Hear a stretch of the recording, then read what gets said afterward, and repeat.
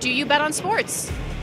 I made like one bet on the Raptors to win the first round. Didn't go well.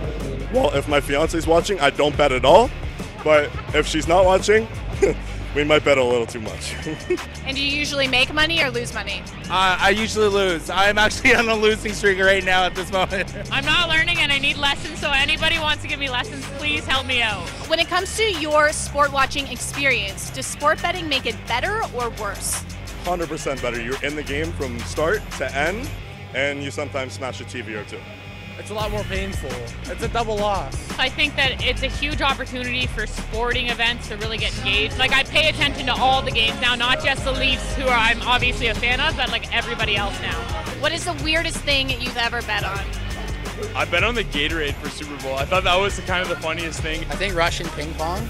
I was bored at 3 in the morning in my buddy's garage and I had nothing else to bet on, so I was like, hey, why not?